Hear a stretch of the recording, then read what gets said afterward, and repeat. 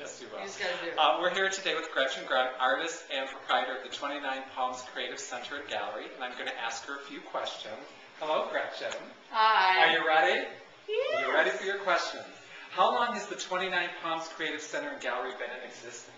Since August of 2003, when I moved here from the chilly coast to the warm desert area. And the center here is a working studio environment for artists of all ages. How old were you when you first started making art? As long as I can remember. My first memory is that I was about 4. So from the very beginning. It's been, yeah. In the past, I have booked private workshops for myself and friends for monoprint making here. What is it that you like most about printmaking? Well, working on the etching press is totally endless. You can do so many different techniques. What you guys did, the monotypes was just the most basic, simple type of printmaking. And then from there, you can do collaging, painting, drawing, scratching, stenciling. And then when you get into the more technical stuff, you can get into the dry point and the etchings, and then I just learned solar plates, which is totally awesome.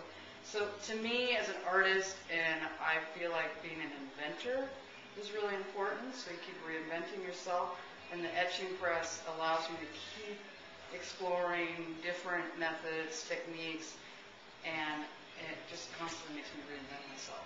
And it's very dynamic, and for me, since I'm also a painter, and painting directly on the canvas is just not the same as working with the press. Something magical happens in the press, like you guys experience. Oh, yes. I mean, everybody does a print, and you're just like, oh my God, I can totally see why you don't just paint on canvas, because there's just total magic happens. That is for sure. And it happens every time you work on the press. Like myself, you're all over the place creatively and work in many mediums. If you had to choose only one medium to work in for the rest of your life, which would it be? Do I have to choose? Yes, It's like choosing my favorite color. I know, but just if you have to, what do you think it would be? Or is that impossible? That's impossible. I guess it would have to be collaging, like on your paintings, because it's like, it's the immediacy and the drama and the directiveness of it is really exciting. But then again, I like to destroy things, so I want to go in and fuck it all up with some drawing and painting or whatever and have fun with it. So, yeah, that's a good choice. That's not a good question. No, it's a tough one. I think it's a tough one for any creative person. What is your favorite color? Well, right off the bat, it's always been green since I was a kid. My favorite leg warmers as a kid were green and hot pink stripes. Ooh, so I like vibrating colors. You can see what the chair the camera's sitting on with the orange and lime green and purple. And so pretty much color, a lot of color. And what do you admire most in a friend? Honesty, sincerity, and directness. What about in a lover? Which one quality is most important to you? That I get the uninterrupted 110% attention. My kind of girl. Yeah. What is your favorite junk food? Because you're a pretty healthy person. I know that you're a pretty healthy person. Lately it's been Baby Ruth bar.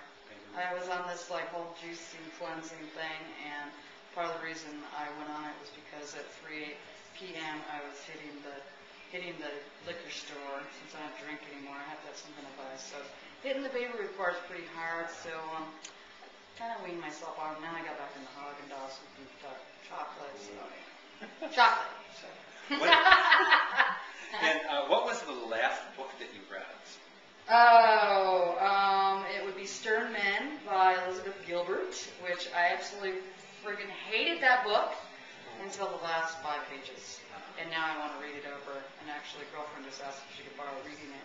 And she's like, so did you like it? I'm like, yeah, until the last 5 pages. She's like, oh no, maybe I don't want it. But I want to read it again. So it's one of those stories that had to take you full circle. And it did. And it was awesome. And name your favorite movie of all time. First would be You Can't Take It With You with Jimmy Stewart. And it's this wonderful gregarious, fun movie that everybody in the whole world should watch about life, and that it's all temporary, and that we got to be here and live in the moment and love every moment. And if you're not, you got to figure out what makes you happy, because that's what we got right here, right now. And the second I have to mention, though, is Baghdad Cafe. Oh yeah, I love that. Because when I came out in, what, 87, 88, whenever that came out, growing up at the 29 Palms Inn, all of us, when my brother Brock saw it in the theater, he called up all of us kids and said, you guys have got to go see this movie. It's our story of the characters that were always coming into our lives off the road, off the desert road, and coming and staying for however long, sharing whatever crazy part of them that they had, whether they're artists or just people that like to hang out and be space in the desert.